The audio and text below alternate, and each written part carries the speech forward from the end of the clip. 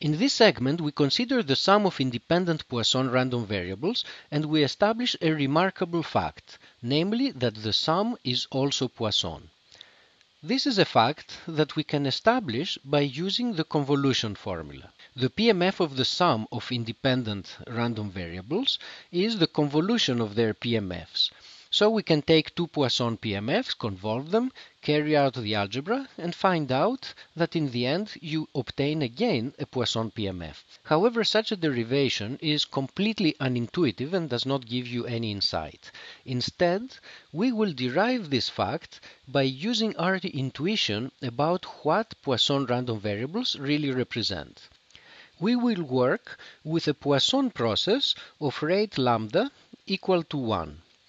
But let us remind ourselves of the general Poisson PMF if we have a more general rate lambda.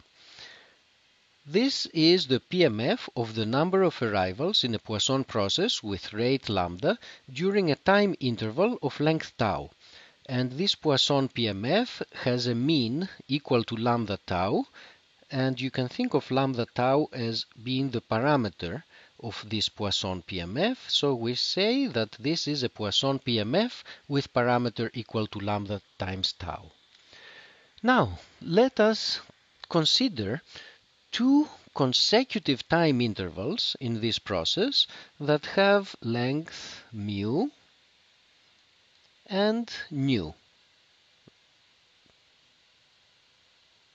And let us consider the numbers of arrivals during each one of these intervals. So we have m arrivals here and n arrivals there.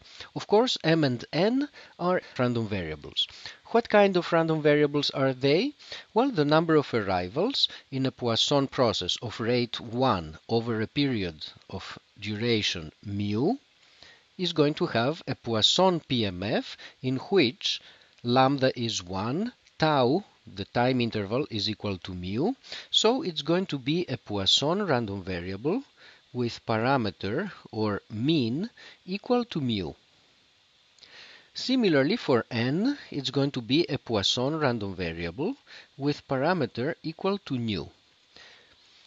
Are these two random variables independent? Of course they are.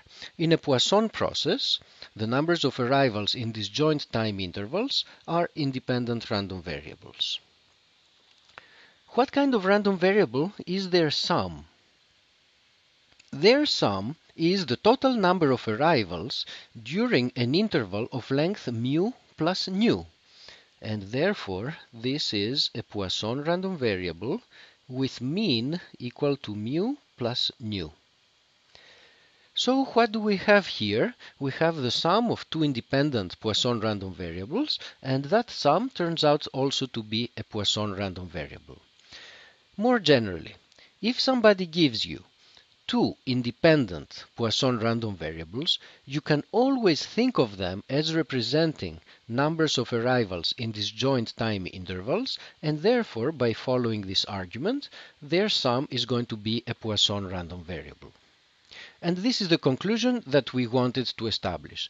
It's a remarkable fact. It's similar to the fact that we had established for normal random variables. The sum of independent normal random variables is also normal. So Poisson and normal distributions are special in this respect. This is a property that most other distributions do not have, with very few exceptions.